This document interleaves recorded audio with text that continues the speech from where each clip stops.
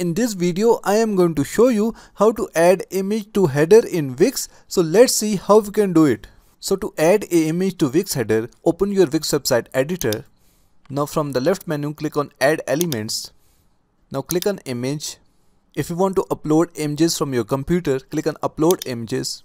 And then click on Upload from Computer. And now you can select any image from your computer and upload it to your website. But I am going to close it from here and select the image that I have already uploaded.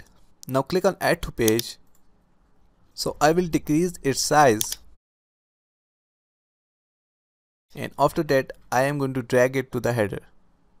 And as you can see that our image is now added to the header. Now if you want to add a link to the image, just click on this link icon. Now you can link this image to a page, web address, document, etc.